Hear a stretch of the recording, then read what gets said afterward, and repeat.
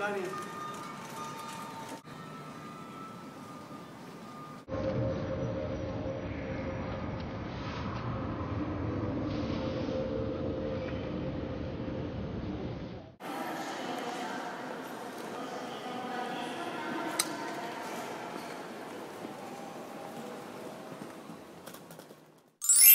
I'm Jack from The Occasional Traveller, and this is my review of the Micro Scooter Luggage. In essence, it's a Samsonite camping bag with a built-in micro scooter, so you can use it to help you zip around the airport, which I thought was really innovative and cool, so I brought it along with me to Osaka on a recent trip to see if it was really as practical as it seemed.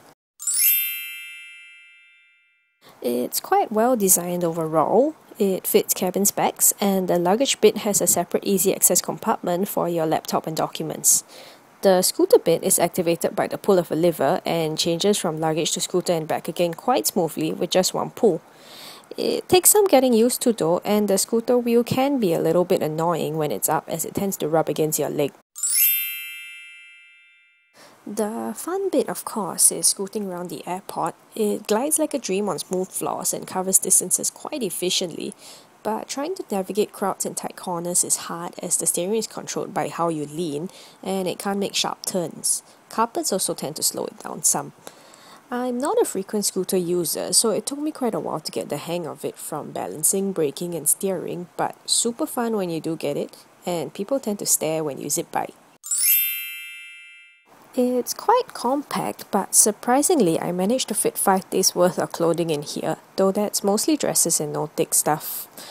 It was full going up though, so I had problems packing my shopping in on the way back, and you can't really pack too much with this as it's quite difficult to scoot around and pull another luggage along with you.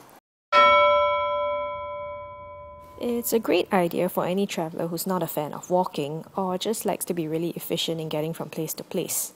It's well designed, compact and easy to use, but it probably makes better sense for a solo traveller than one travelling with others unless the other guys also have a scooter luggage, or you end up having to wait for your friends to catch up with you. It's definitely a unique gift, but it's a tad pricey for the average traveller, retailing in Singapore at $525.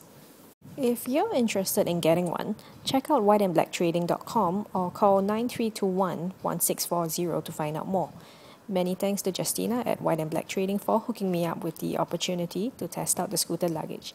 And also my dear travel partner on this Osaka trip, Jens, who took most of these videos on our trip while pulling along her own luggage.